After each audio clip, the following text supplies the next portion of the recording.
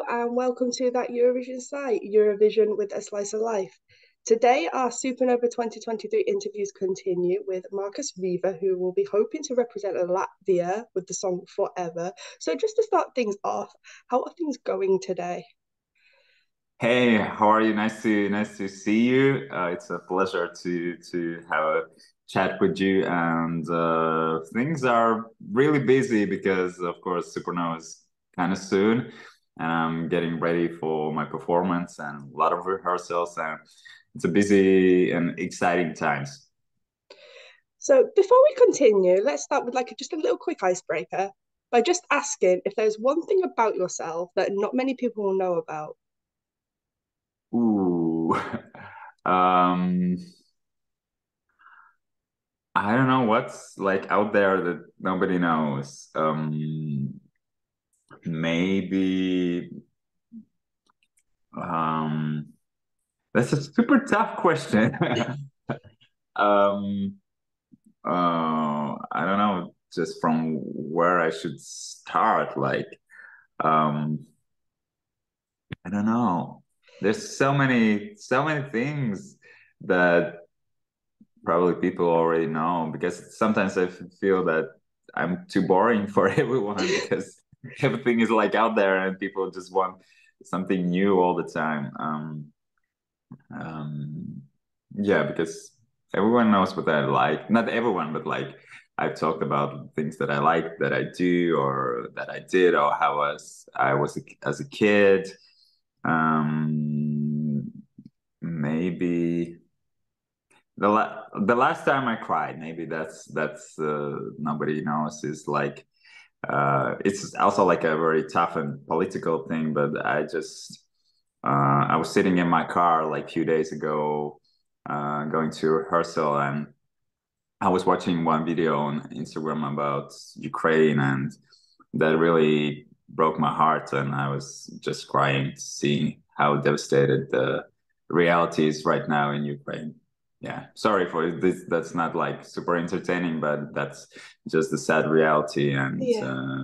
boys do cry as well. Yeah.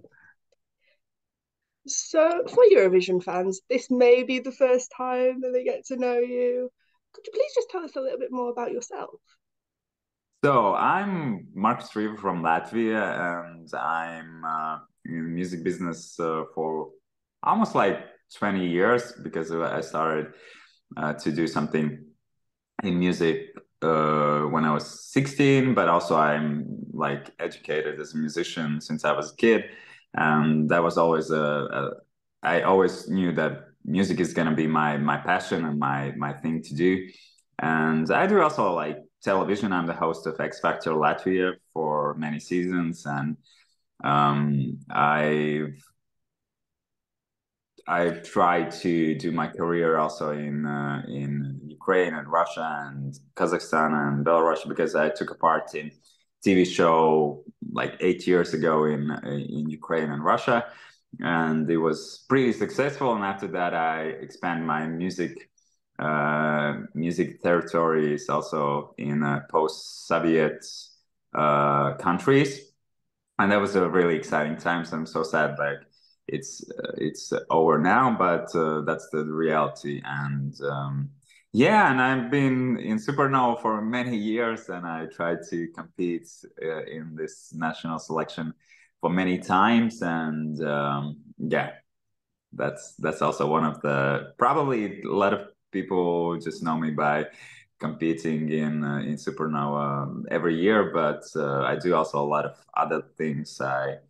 I do television, I do DJing, I host events, and I write music. I produce music, and I'm doing some acting as well. So it's uh, it's just entertainment and show business. So that's what I really like to do. So, let's just move on to Eurovision. This will be the Hmm. first, um, and you'll be competing in Supernova 2023. Can I start by asking what made you want to participate at the Latvian selection once again? First of all, it's the excitement about the big competition. It's such a great platform for musicians and the entertainment industry. And since I'm doing that, and this is my profession for so many years, I really feel that I will benefit as an artist by doing that. And also, I will be super proud to represent my country in a big arena.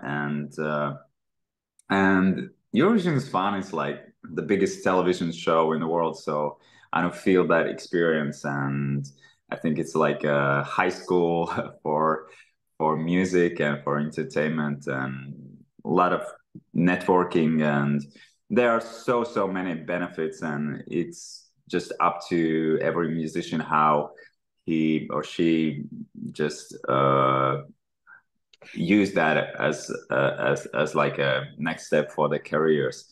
And it's always hard to go back, of course, because you have some experience from the last year and many years before. But I just swallowed that thing, and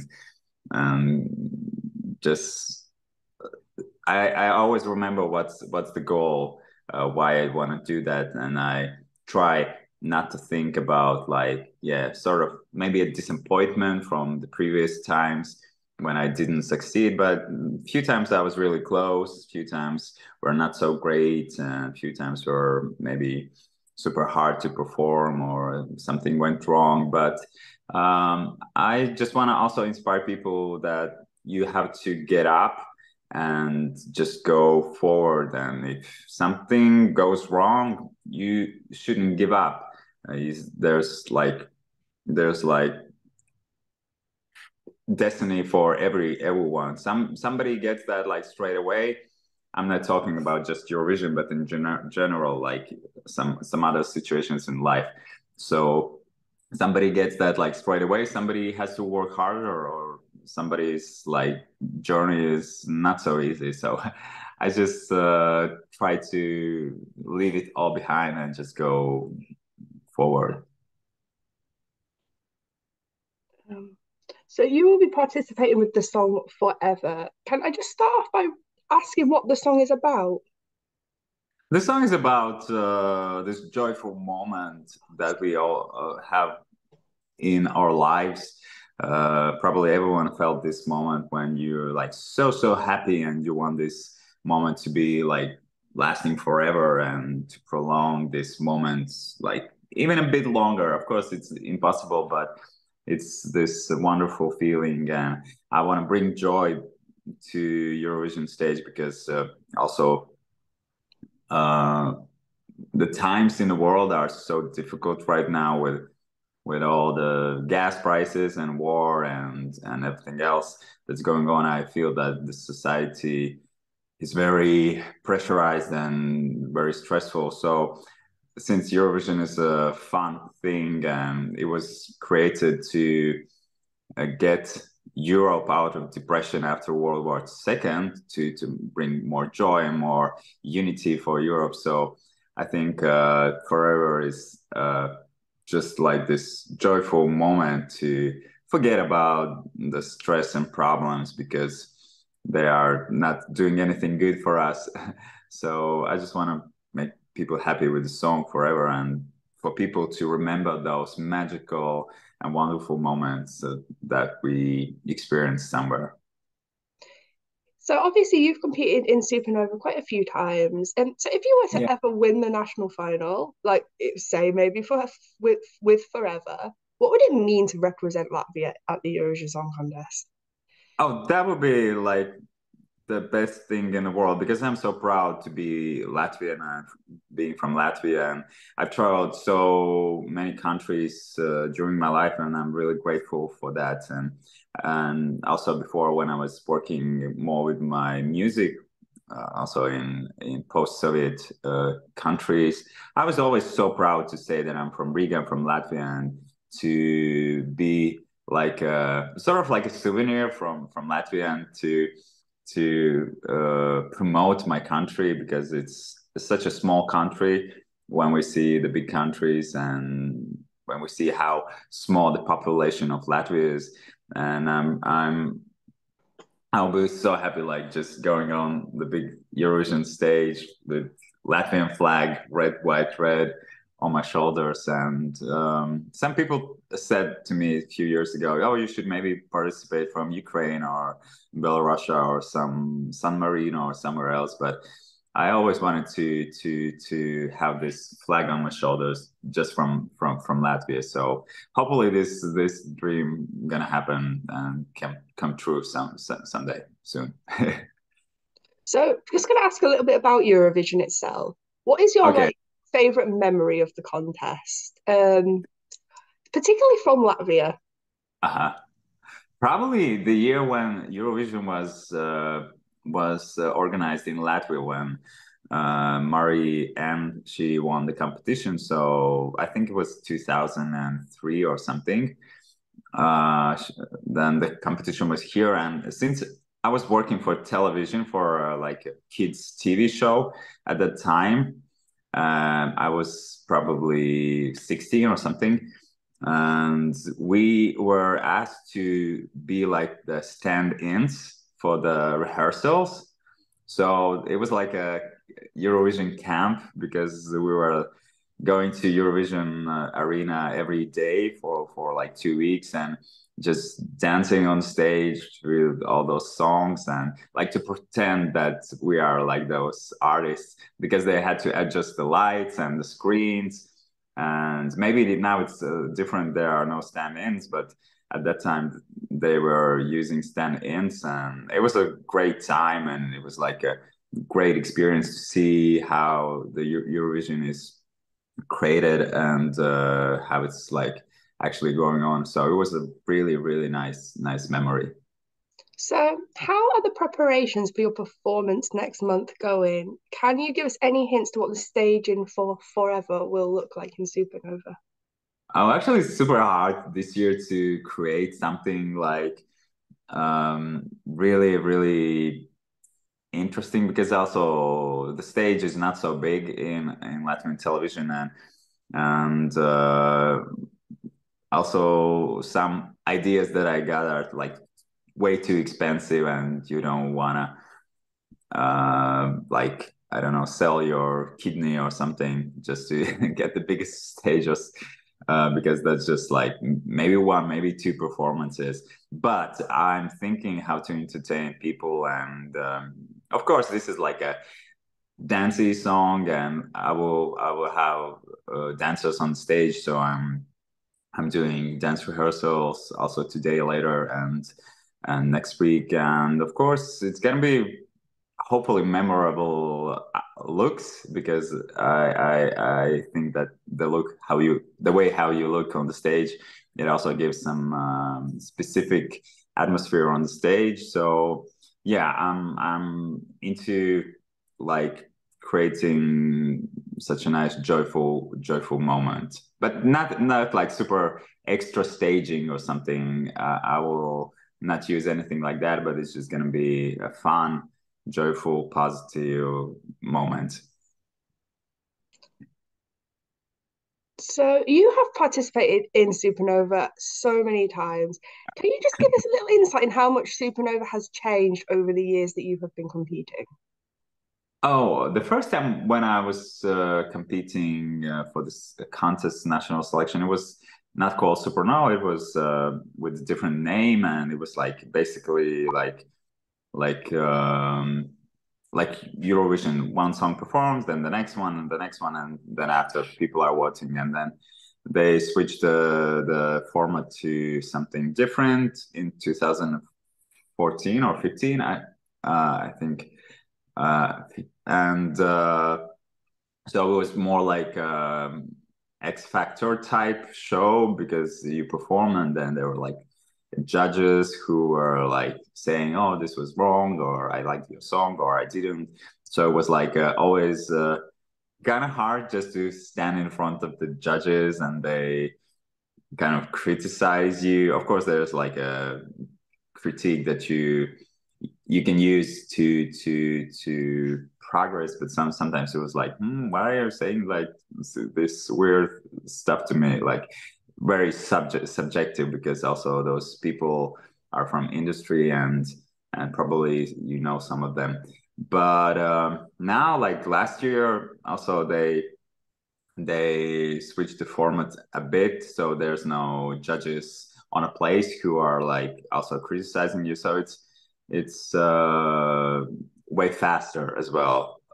There are just like songs, show, whatever is going on stage, and then there's just voting. So they went back to like the fast thing. So there's no like blah blah blah because it's nice to hear the critics and it, like if there's something useful that you can use, but I don't think it's like super entertaining for the audience and for the people who are watching this show on the TV at home.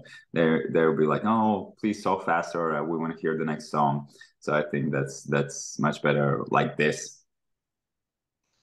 So, last question. Are there any other parts of your discography that you would like fans of Forever to go listen to? Can you say it again? Sorry.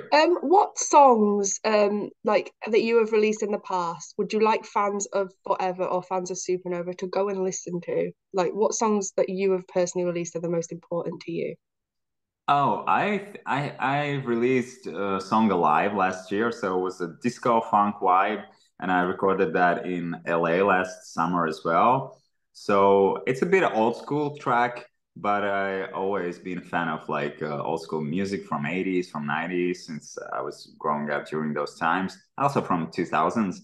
And Alive is a song that I did also with this producer PK, who's from LA, and I know him for so many years. Actually, he was producing some other Supernova entries like "Take Me Down," which was from 2015, and last year's song "If You're Gonna Love Me." So I have a pretty many like songs in English, and I always enjoyed writing music in English because I think that pop music is very English oriented. I like just how it sounds, but also I do have songs in Latvian and in Russian and Ukrainian as well. So it's always very interesting to try and learn new languages. So maybe I'm gonna do some music in Spanish this year. I don't know. It's just like always somewhere in my mind that I want to do that